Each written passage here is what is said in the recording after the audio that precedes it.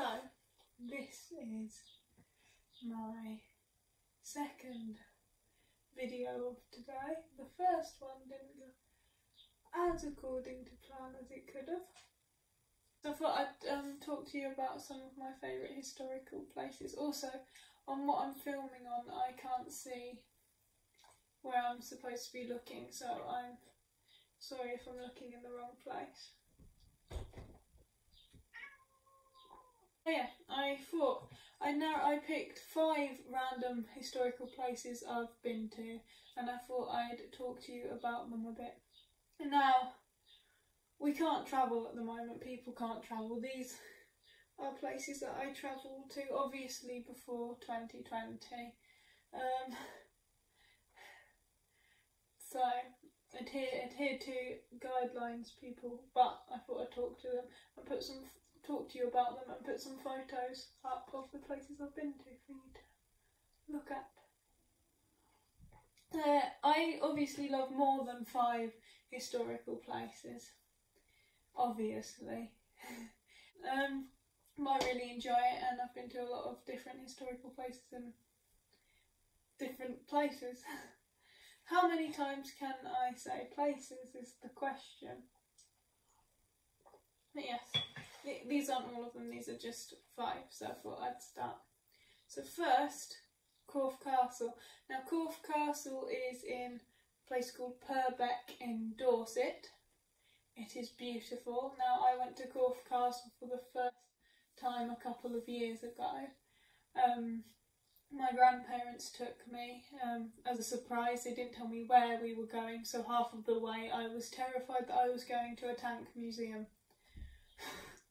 They're like, look out the signs, and I was there going, Nan, it says tank museum, please don't be taking me to a tank museum, I can't do it. But no, they weren't, so it's fine. It's Corfe Castle, which is a really beautiful place, and my nan lended me her camera because I, being the silly person I am, forgot mine. Anyway, Corfe Castle is National Trust owned. I think the village is partially National Trust owned as well, I'm not sure. It's a huge castle, as you can probably see on the screen when I insert the pictures. It was established sometime after 1066 by the Normans, so that's cool. And Edward the Martyr was murdered there, which is also interesting. I'll put the date up of when he was murdered because I can't remember off the top of my head. But yeah, he was murdered. People presume he was murdered by his stepmother and half-brother, but no one knows. But he was murdered in, at Corfe Castle. That's interesting. So my second place is Arthur's Stone, which is in Wales. It's in the Gower in Wales. I think it's in Cyffin-Bryn. I'm not sure if I'm saying that right. I am sorry. I am half Welsh. I just can't say the words, apparently. But yeah, Cyffin-Bryn. It is a Neolithic burial ground, and in the South Wales in the Gower, and it is beautiful. It's these large stones. I've been there twice. I think I went there in 2016 and 2017, or 2017 and 2018, I can't remember. I think, no, it will be 2016 and 2017. When I went to Wales, I went there. It's really beautiful. And it's a huge burial ground, and there's legends around King Arthur, because, you know, Wales are one of the places that claim King Arthur from there, and that he threw a large stone from Llanelly, I can do it, Llanelly. He threw a large stone from Llanelly and it landed there, so that's that one. My third place is Stansted Mountfitchet Castle, which is a bit different from all of the other things on this list.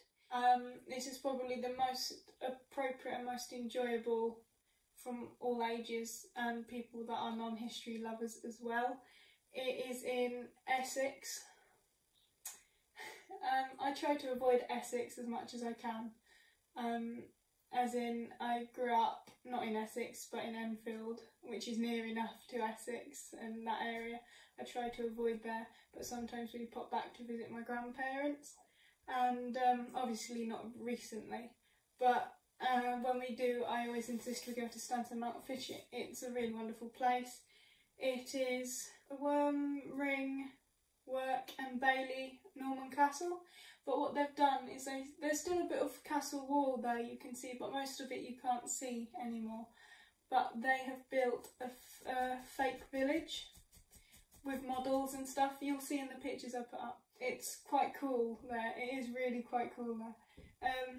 And it's nice, and for kids, and a lot of schools in that area do school trips to there, because obviously it makes the history real for the kids, if that makes sense, as in you didn't have to imagine it, you can see it. But some of their models are fantastic, missing thumbs and stuff, and if you're in Essex in the future when the world's more right, I'd advise visiting there. They also look after animals that need looking after, if that makes sense. I don't know what I'm saying, like wounded animals and that type of thing. So they're quite an interesting place. They have a toy museum as well of really old toys, from like, well, I say really old toys, they're not old, they're within living memory, like Star Wars things and that type of stuff. So my next place is Kidwelly Castle. Now, I'm not going to say a lot about Kidwelly Castle because I am going to link up in a card or below a video about Kidwelly Castle that I did. So Kidwelly Castle was built in 1190 by Lord Rees, apparently. It is in Wales again, and they struggled with Normans and stuff and had to fight against the Normans there, and it held up quite well, Kidwelly Castle, as a place to hide in. But the history of it is really interesting. Check out my video on that. Or Google it yourself if you don't want me talking at you. So then that leads me to my final place, which is Hembury Hill Fort in Devon. Now that's a nearby place to me. I've recently filmed some stuff throughout the different seasons at Hembury Hill Fort, and I intend to do a whole video on that, so I won't tell you about that now. I'll wait for you to see the video I do. But basically it's a Neolithic hill fort. It's really beautiful. I'd advise, if you live around here, live in Devon, googling it, seeing if it's near enough with the current restrictions, and visiting, because it's beautiful and you'd have a really good time. So yeah, that's my video. It's shorter than the last one I did. The last video I did, if you're interested, is about TV shows that have historical elements or are historical that I suggest to you to watch. So all my animals have left me, except Dave. Dave's with me still. Thank you, dog. But thank you for watching my video. I hope you have a good day whatever you're doing. Goodbye. Dave, wave at them. Dave, wave. David! Sorry, I've confused you.